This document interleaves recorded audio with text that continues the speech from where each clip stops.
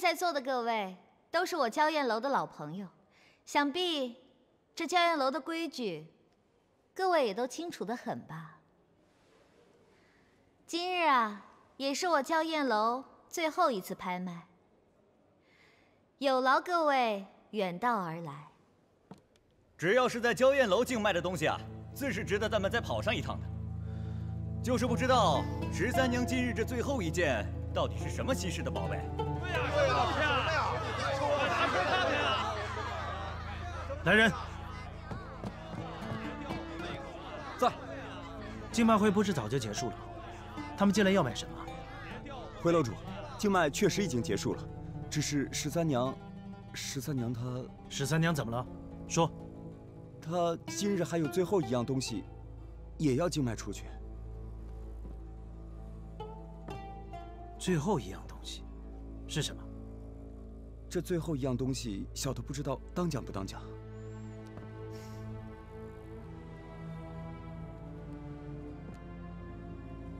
这最后一件宝贝啊，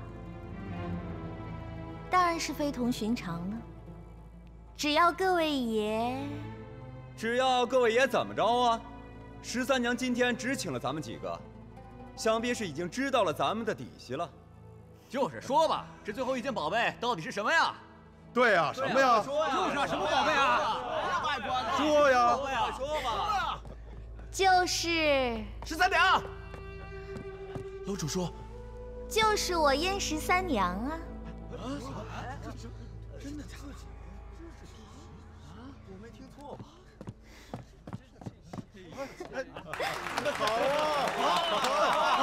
好啊！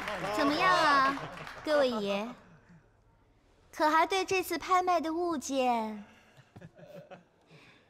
感兴趣啊？有啊，有！只是13娘真的要把自己当成物件竞卖出去？这又何妨？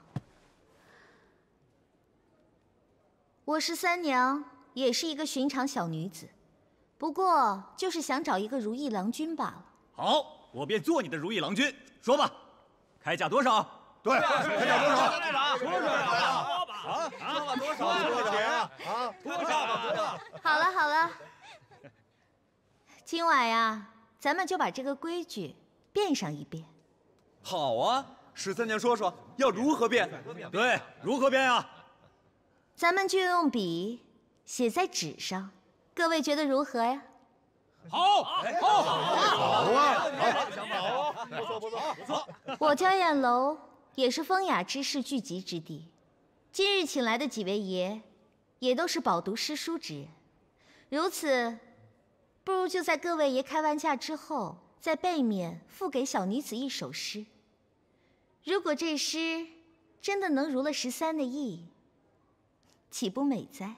好啊！好。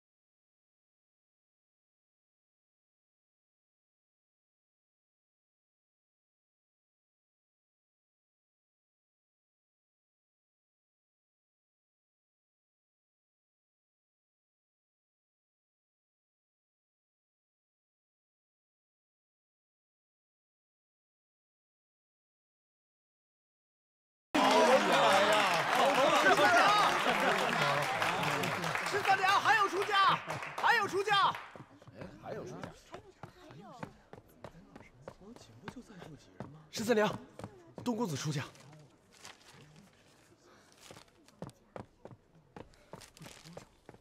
东楼主出价10万两黄金。多少？10万两。10万两黄金。诗曰：“君本无心爱良业，不忍明月下西楼。” 好啊！是老师啊！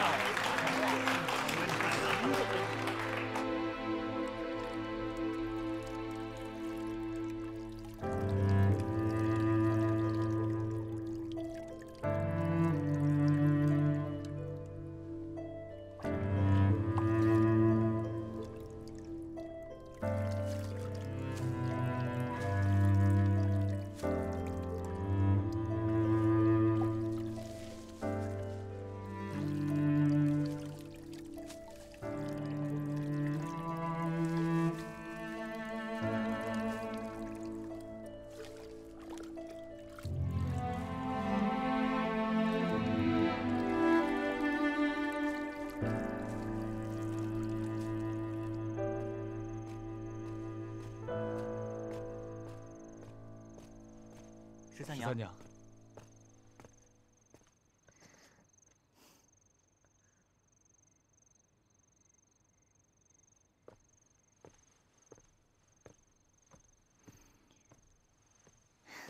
怎么，舍不得我呀？你今日太任性了。任性？堂堂娇艳楼的楼主让我13找个如意郎君，我不过是照做罢了。 嗯，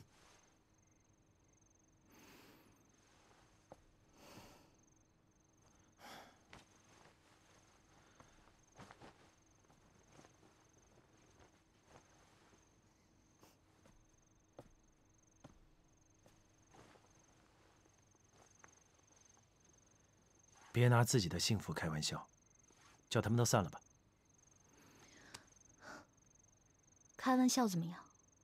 不开玩笑又怎么样？10万两黄金，楼主对我这么大方，看来13只有以身相许作为报答了。别闹了，我不在乎你心里有没有那个女人，你不要害怕，也不要拒绝我。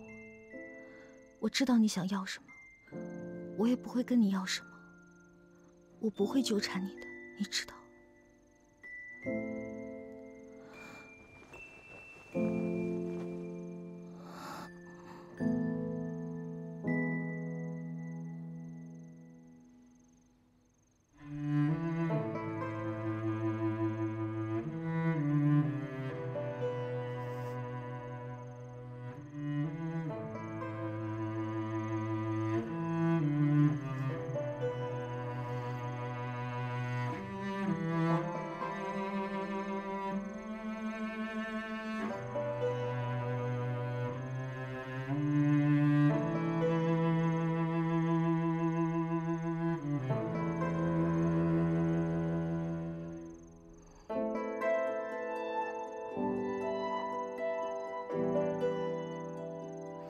对不起，13，我不可能跟你在一起。别说了，是我鬼迷了心窍。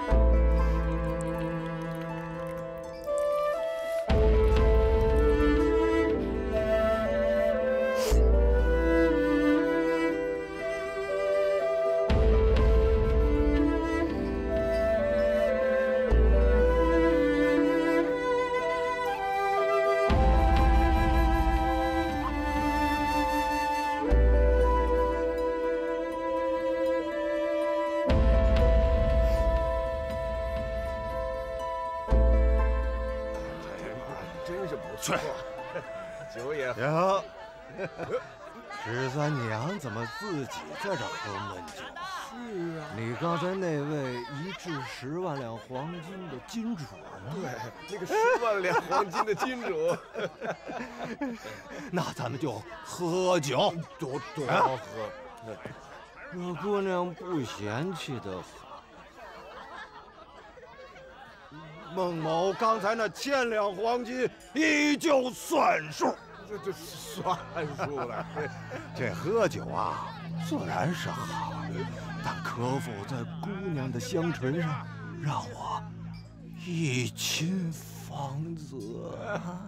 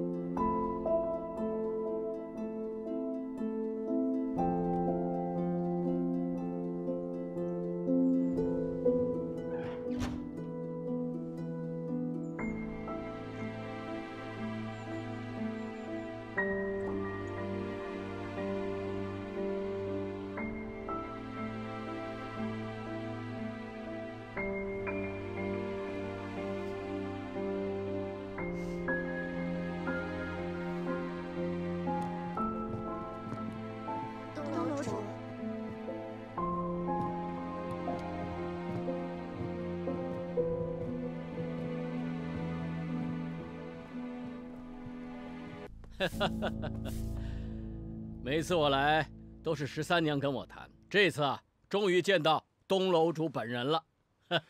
以往是东某业务繁忙，照顾不周，还请坎吉先生见谅。哟，是谁在说我13娘啊？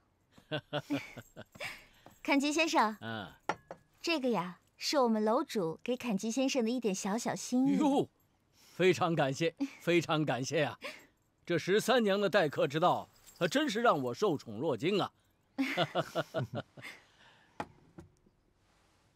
东楼主，咱们言归正传吧。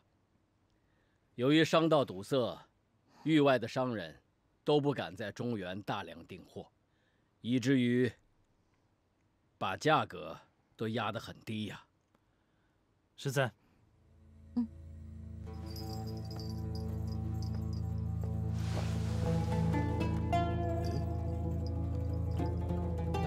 东楼主，有请坎吉先生。我们也有这个打算。东某打算开辟西南永昌道，新的商道可以避开战乱和北部关卡，直通域外。哦，东先生不愧为晋梁第一商啊，智慧和眼界非常人所及啊。坎吉先生过奖了。其实我觉得，如果这个城镇真的开始聚集商队驿站，相信过不了几年，这个地方就会发展成大市集，周围城镇的货物流通都会聚集在这儿。如果将来我们要隐居的话，一定要选择在这座山上。为什么？你看，这里上通梁，下通晋，左达白兰，右到域外，而且啊，这山的旁边就是渭水的发源地。据说已经有很多的商队聚集在这一角小镇。我相信用不了多少年，这里将会变成一个大市集。听起来真不错。那我们是不是应该做一下详细的计划了？别闹，你到底做不做计划呀？你说怎么样就怎么样，都听你的。我们住哪儿？我们的家会在哪里呢？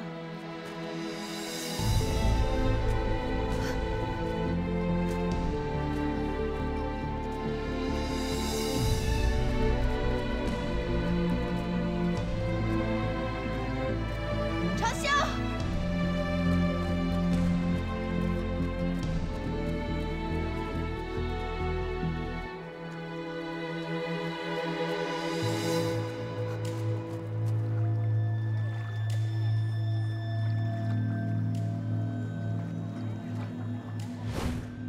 焦焰楼绝非太平之地，恐怕会惹来杀身之祸。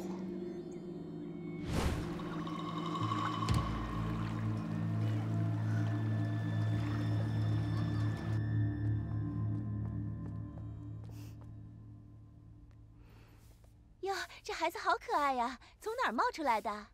看这样子像是迷路了。啊，13娘，13娘。你叫什么名字啊？你娘亲呢？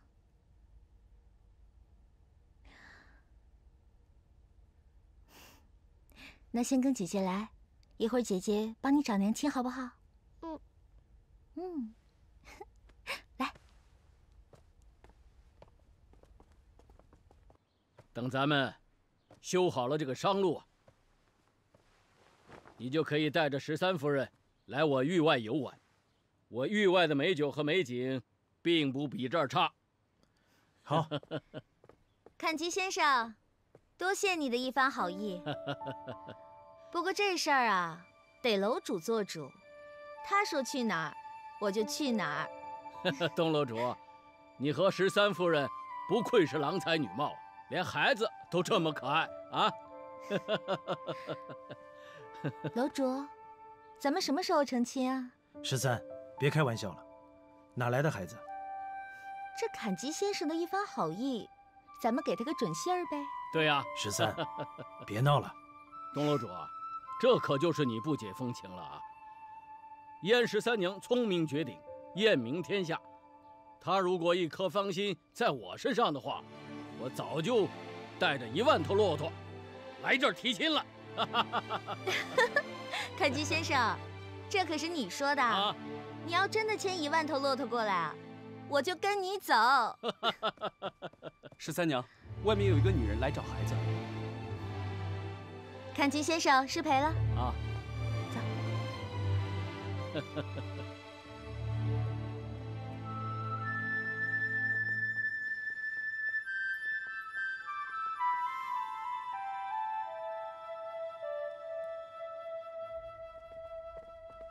娘，我在这儿。长啸，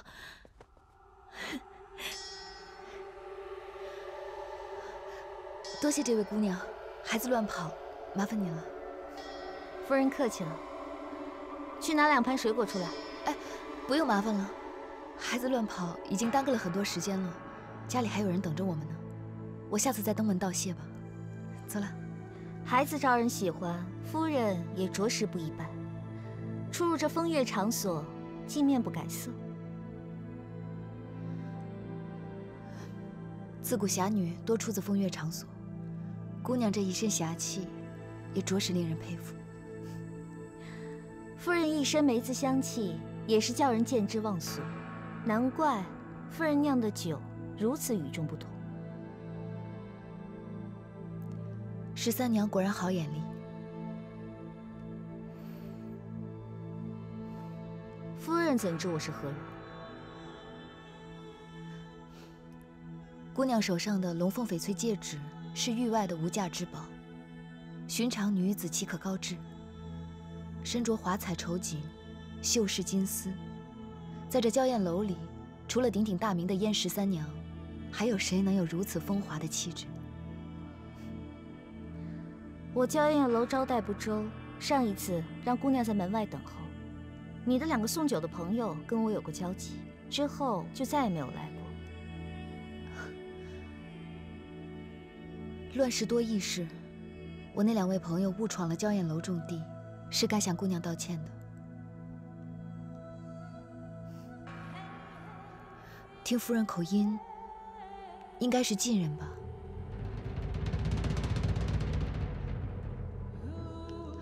我最近听说，有大晋的神秘商队正在以低价放粮，以平市价。以娇艳楼的实力和我朋友所见的情况，我斗胆估测，这神秘晋商应该是与娇艳楼有关吧。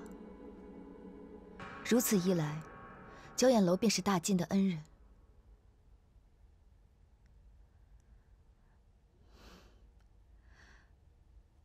我和我的朋友都只是寻常百姓，只想在这乱世中求一份安稳的生活。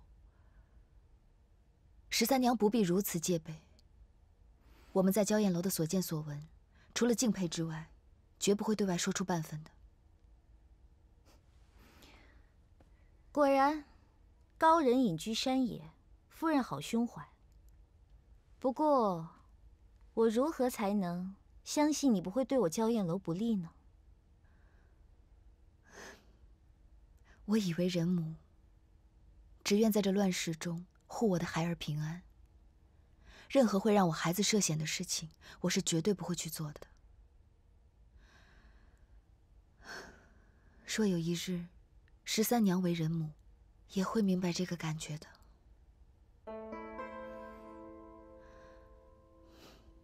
告辞了。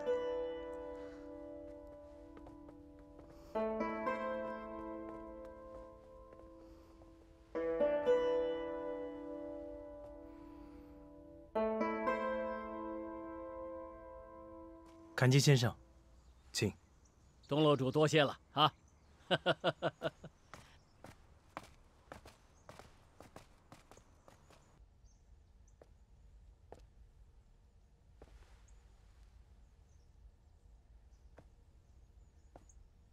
！13，你怎么了？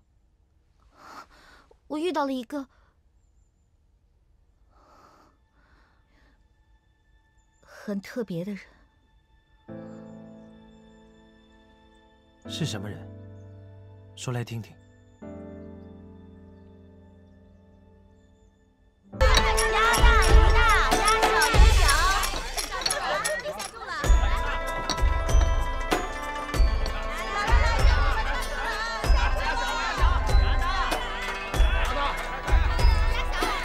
哟，公子长得好生俊俏呀！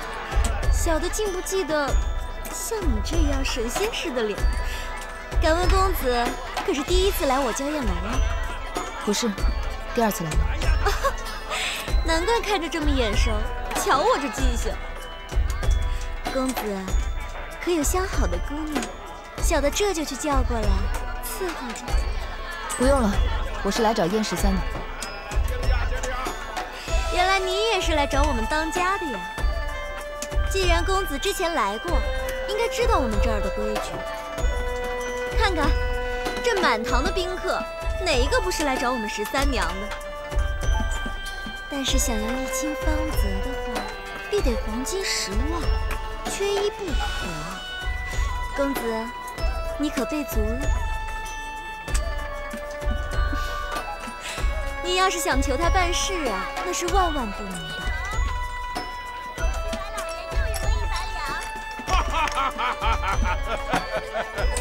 口气不错吧？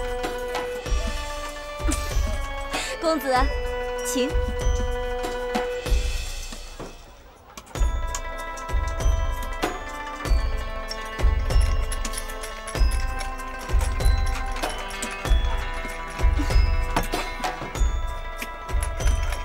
买定离手。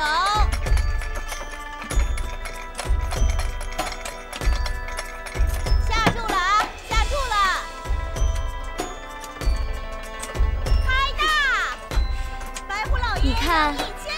胡老爷今天真是鸿运当头，连赢6局。你看这白花花的银子，冯柏当场结算。任谁不眼红，谁又不心动呢？恐怕全天下只有我们娇艳楼才得此盛况。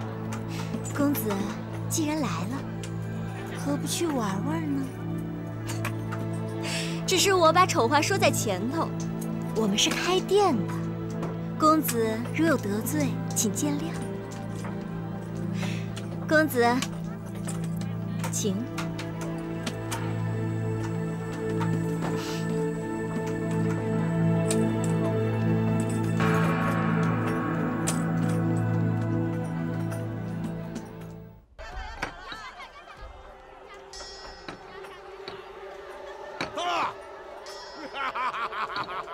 压大赢大，压小赢小，下注了，下注了。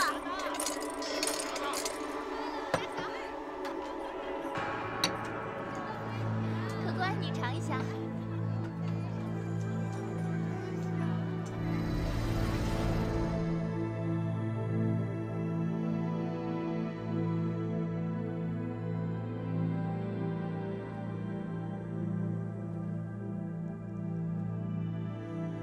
没有一赢到底的赌客，只有稳赚不赔的庄家。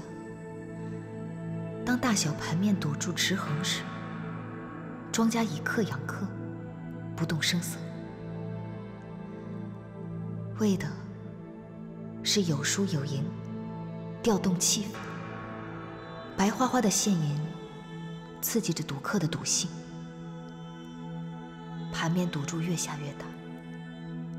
等到合适的时机一口吞下，所有的这一切目的只有一个：挡住客人的视线。这就是最好的时机。下注了，下注了！今天我手气旺，压大。贾老爷，我也买大。100两，小。小子，你可别怪我没提醒你啊！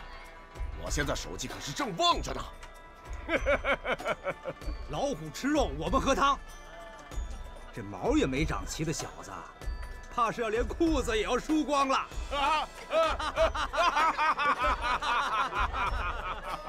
可怜炭黑凝血汗，终成白银送他人。你挣的是辛苦钱，为何要白白送这销金窟呢？什么意思？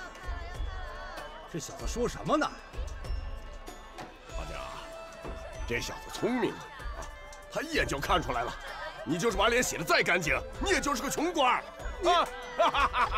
开开！开！134小，庄家赢600两，银子收。公子贵姓？姓白。白公子赢200两。再来了，再来！再来！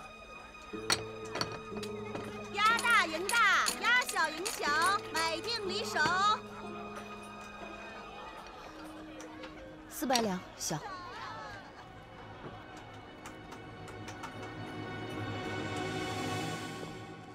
楼下赌得正热闹呢，你不去赌2局啊？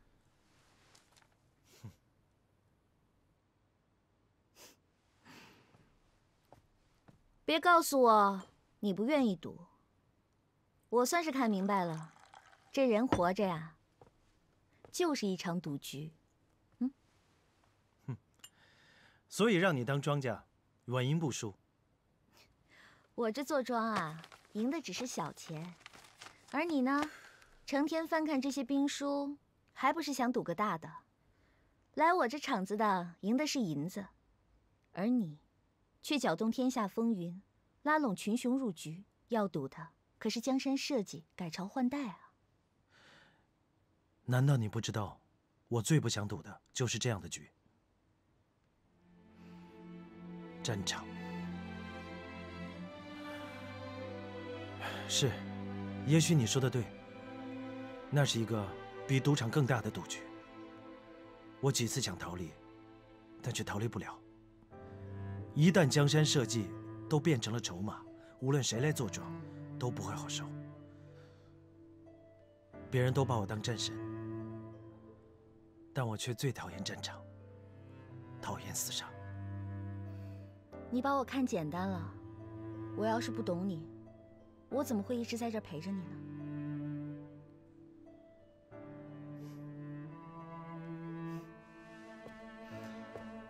来，那咱们俩也赌一把，小赌。小赌。嗯。下棋你可赢不了我，我可以让你9子。我就是喜欢你这股劲儿，真正的男人。不过，我也是开赌场的，你是战神，那我也是赌神，愿赌服输，怎么好让你让我9子呢？这赌局要是做下去，就得公平。那好，你想赌什么？都站了半天了，什么事儿啊？楼主，当家的，楼下来了个白面书生，点名要见当家的。半个时辰下了13注，只赢不输，荤素不吃，楼下都乱套了。哦，白面书生啊，这可有趣了，长得可俊呢。俊得很，楼下所有的姑娘都拼命的往上贴呢。那跟我们楼主比又如何？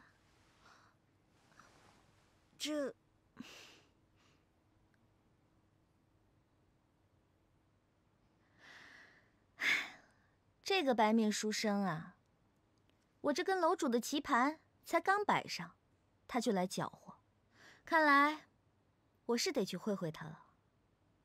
我去吧。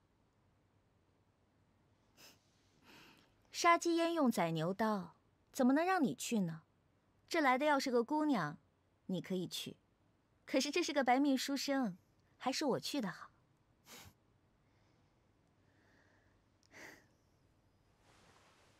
你知道我最想赢的是什么吗？什么？是你。我最想赢到的就是你。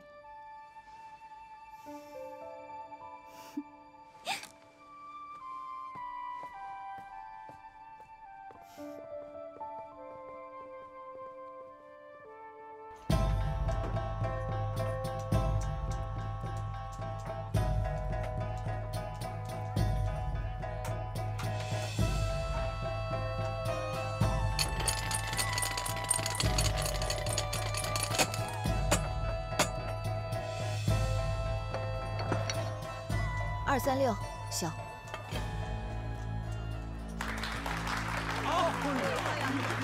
143小。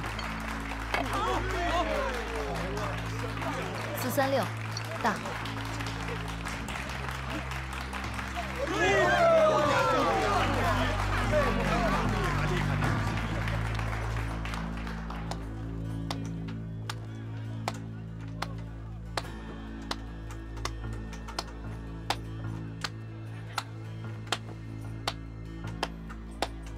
公子好眼力啊！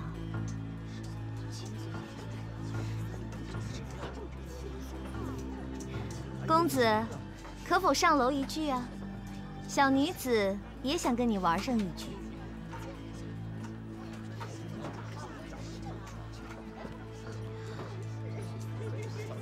是你。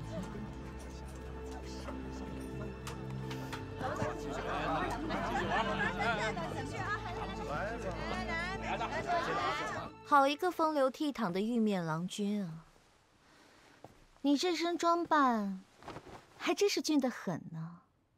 那日一见，已觉夫人不俗。今日你又这身装扮，技惊四座，这是存心要砸我娇艳楼的场子呀！在下今日前来，实有不情之请，惊扰了13娘，还请见谅。你有什么不情之请？药材，家妹重病，在这战乱之年，又没有药材，想救她一命，只好求到你这儿来。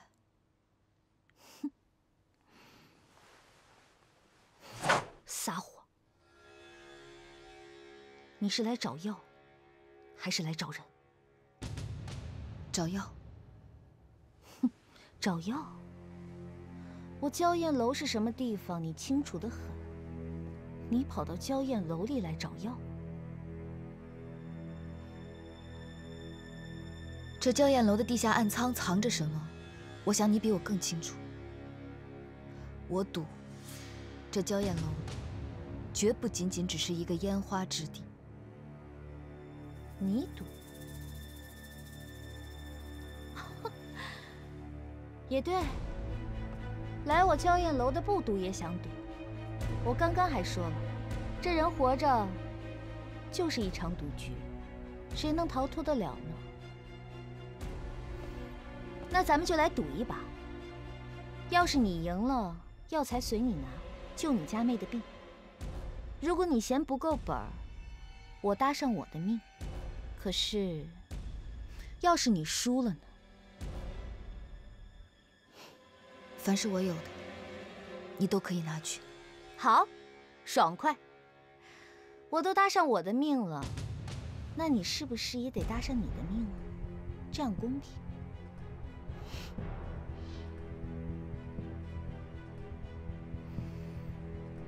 你倒是挺有定力啊！刚才差点一剑封喉，你居然不动声色，小命都快保不住了，还笑得出来。看来你也是一个女中豪杰啊！说吧，赌什么？怎么赌？客随主便。看你这样子，舞刀弄剑，我也占不上你的便宜。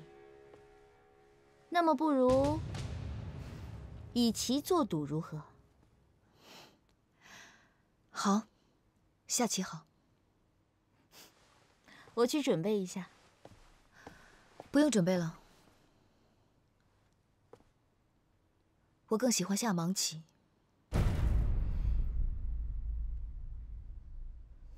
怎么，13娘，你怕了？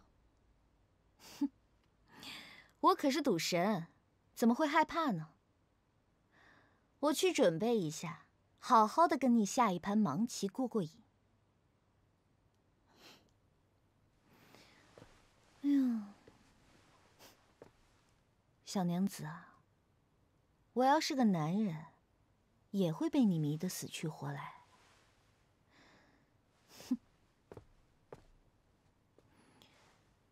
既然是下盲棋，咱们就立个规矩，谁也不能出各自的屋门，无论外面有多大的动静，谁要迈出这个门槛，就算输。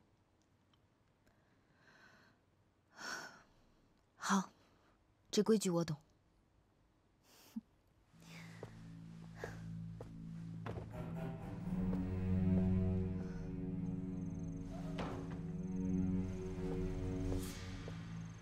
人呢？都死哪儿去了？快来人！当家的，当家的，今天有大买卖，得给我打起精神来。是。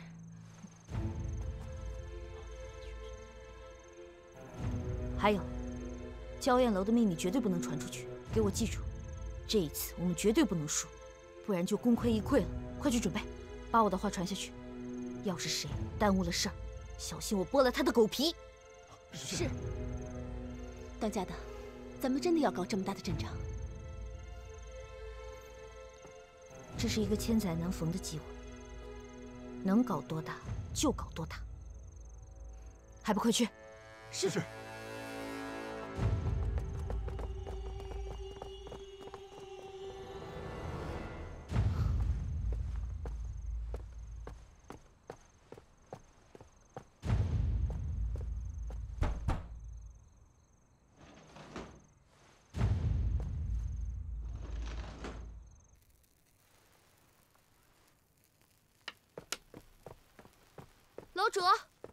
楼主，怎么了？这回事情可闹大了，你可得救我啊！你要是不救我，我可就倾家荡产了。这么严重？什么事儿？还不是那个白面书生，他非要跟我赌一局。你说这可是娇艳楼，我怎么能让他灭了我的威风？我就答应了。谁想到他要赌的我根本就不会。哎呦，这可不要了人命了。你别急，他要赌什么？下棋。下棋？下棋你不是会吗？他要下的是盲棋，这盲棋我哪会啊？这个书生也真够狂妄自大的，说我可以找帮手，还说随便找，只要是这个娇艳楼里长脑袋的就算。年轻气盛啊！就是啊，哪能容他放肆？只要楼主一出手，他就输定了。下盲棋我还真没遇到过对手，算他命不好了。那应该说算我命好了。那我去准备准备，就开战吧。千载难逢，我可得把这棋谱记下来。那我就去拜访一下这位书生。这可不行。盲棋是有规矩的，不能出这个屋门。谁要是迈出这个门槛啊，谁就算输。好，有规矩就好。那好，这就开战了。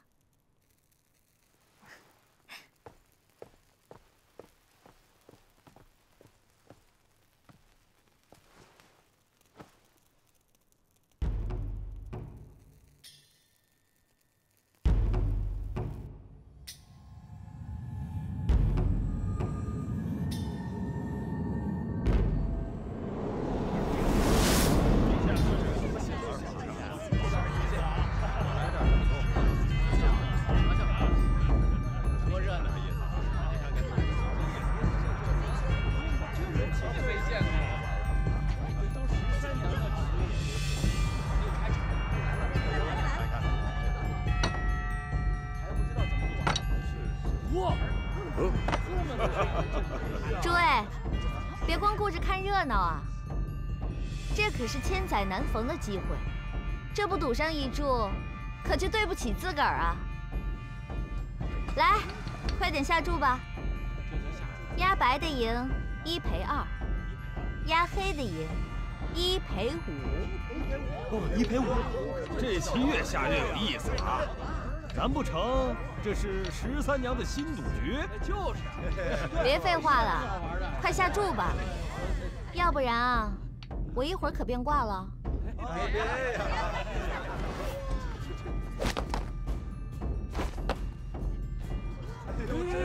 有意思，哎，这个很好。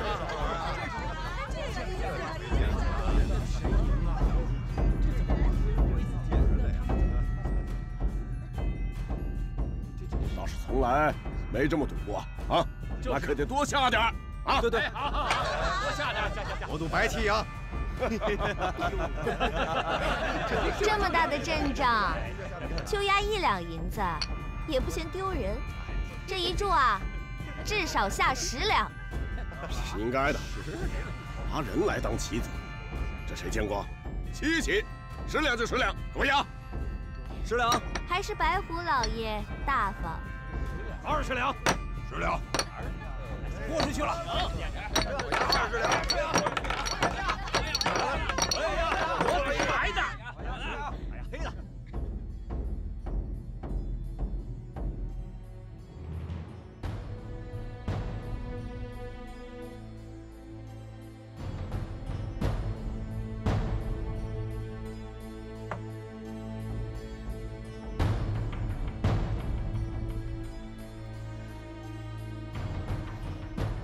诸位，63路。白衣手入位63路，白衣手入位63路，白衣手入位63路，白衣手入位63路。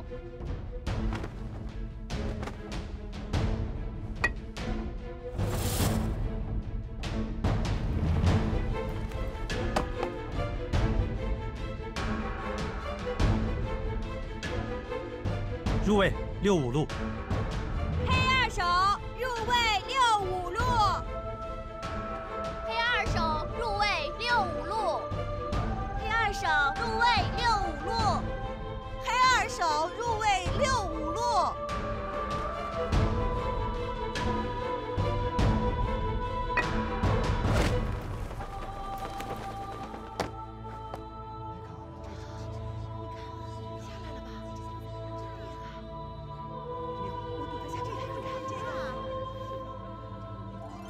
入位93路。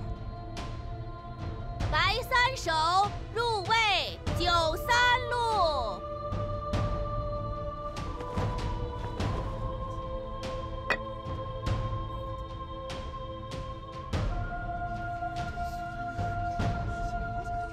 去位63路。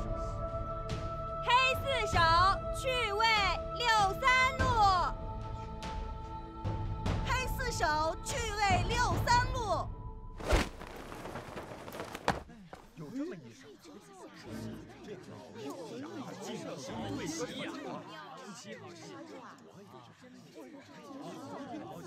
这下阵是什么意思？有点意思。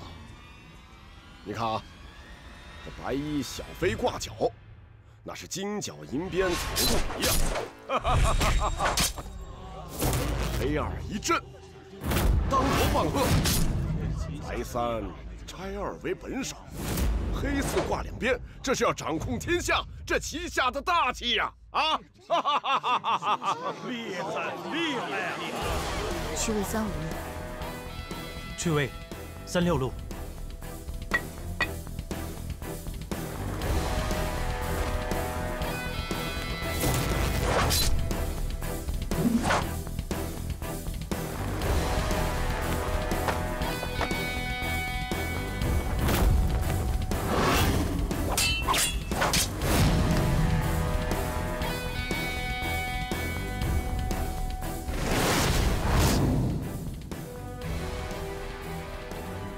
入位43路。白15手入位43路。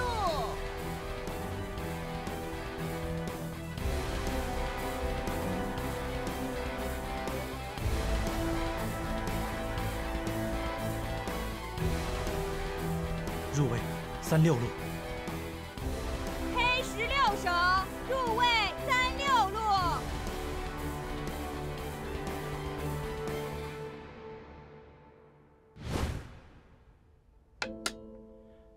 娉婷，这一局你前有阻击，后有追兵，赢面不大呀。是的。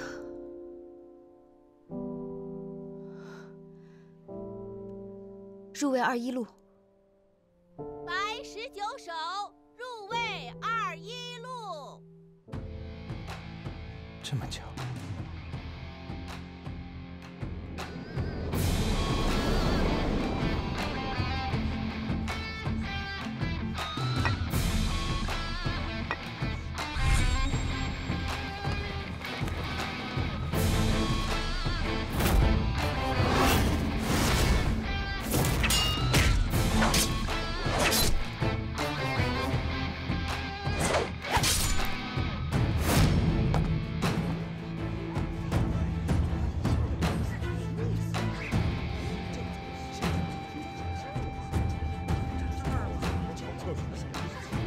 哎呀，没白活呀！这辈子赶上了，真没白活呀！是啊，可我看白棋这阵势是要输啊！你压的是白棋啊？输啊！哼，输了也没白活。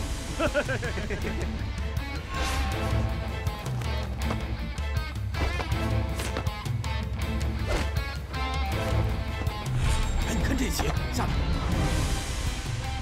依我看呢，这两个人的棋，这白棋下的稳当，黑棋下出了气势，两个人都是高手啊！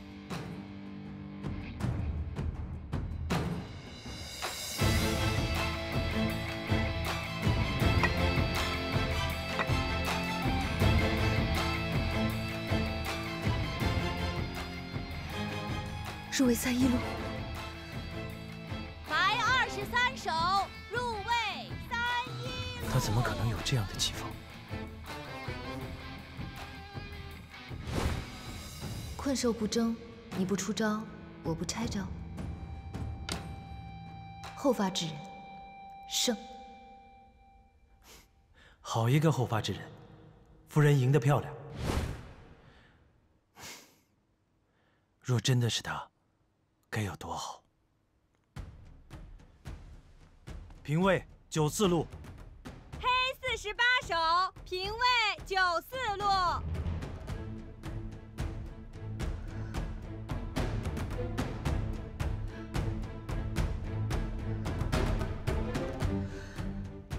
位93路，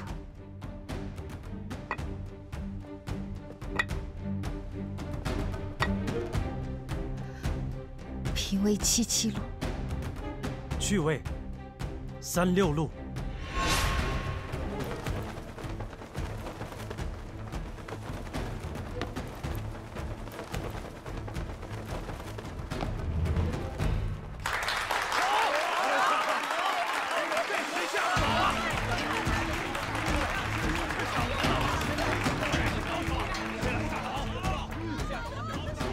入位21路，入位94路，入位95路，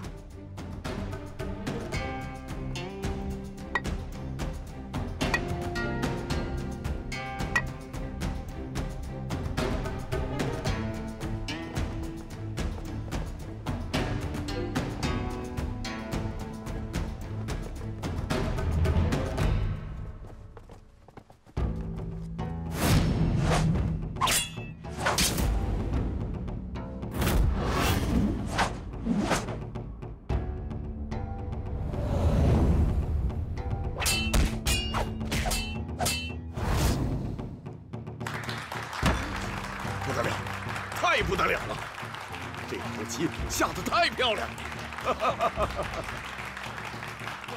哎，我给大家讲解一下啊，这黑武士中分头高挂，于是1石2鸟啊，一边威逼白棋的左下角，一边又隐藏在中腹，形成了巨大的气象。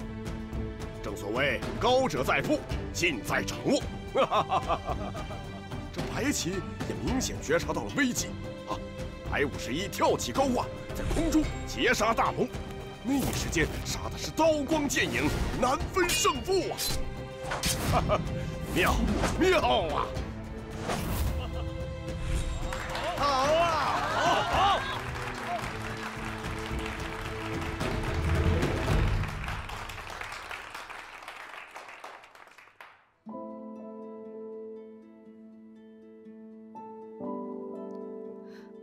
入位21路，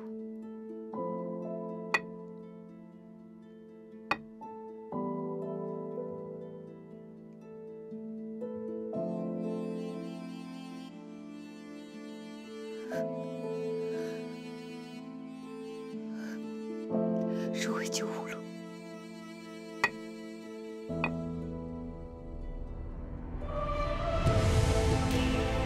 是他，肯定是他。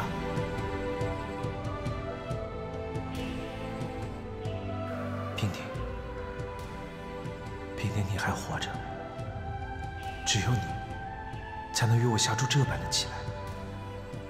我知道你还活着。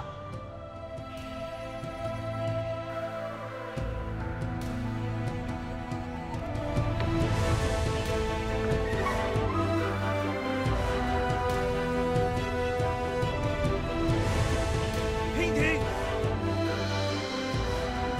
白平婷，你在哪儿？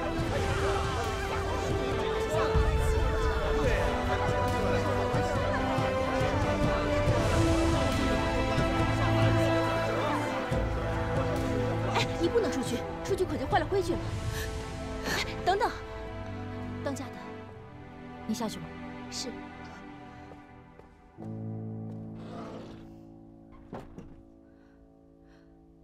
我只想知道，到底是谁在跟我下这盘棋？你不必知道了，这局棋，你赢了。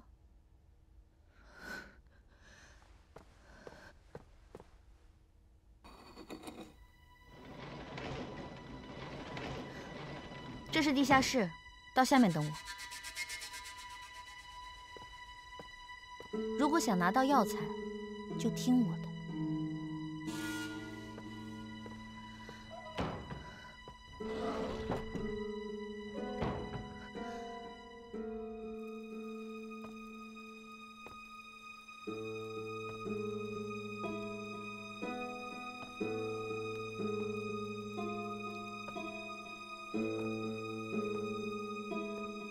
焦焰楼布局复杂，暗处曲径相通。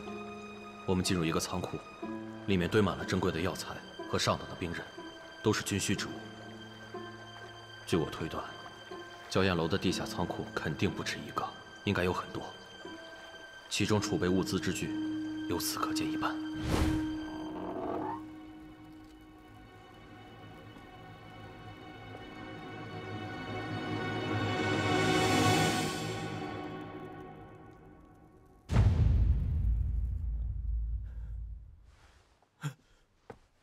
楼主，楼主，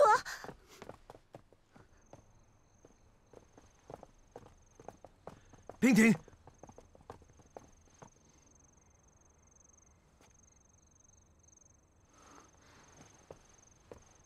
什么平亭啊？他都已经不在了，不是你告诉我的吗？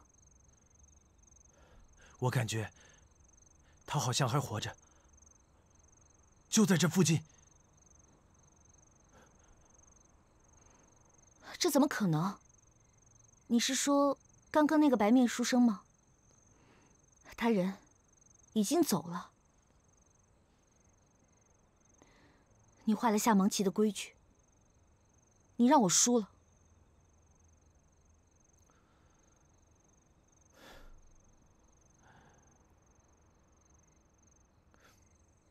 可是除了他，没有人能与我下这样的盲棋。我好羡慕他，3年了，你没有一时一刻忘了他。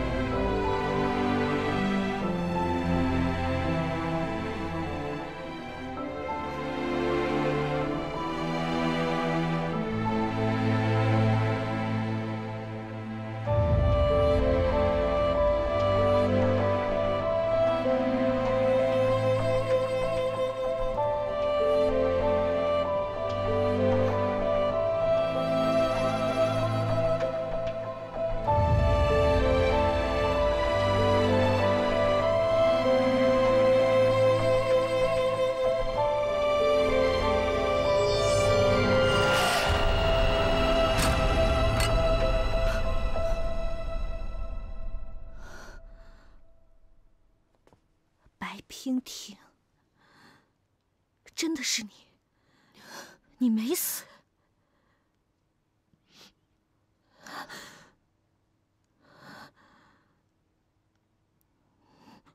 我们已经是夫妻了，请你马上离开这儿。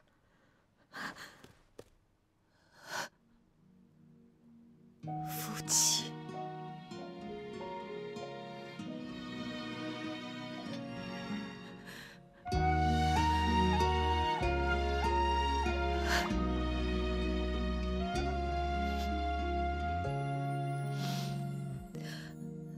那便恭喜二位了。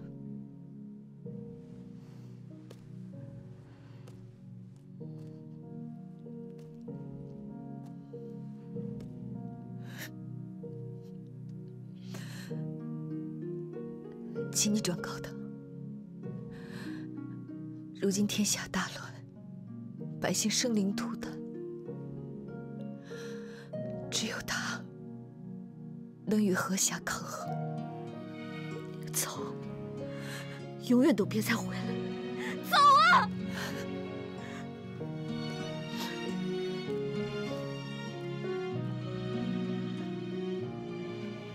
为什么？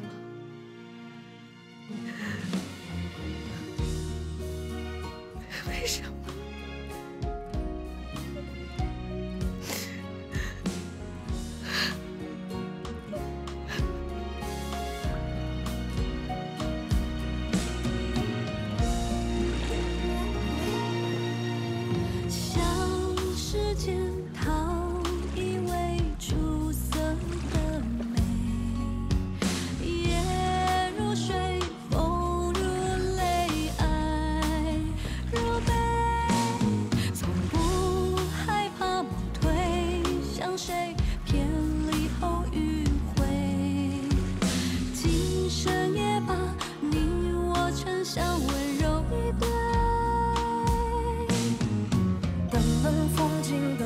来时的仓促，就是像是今生故。款款烟雨，款款乱红千秋，只与你朝朝暮暮。未知又何妨？再看一眼，再看一遍，你怀中的梦。浪迹的风，是你给的承诺。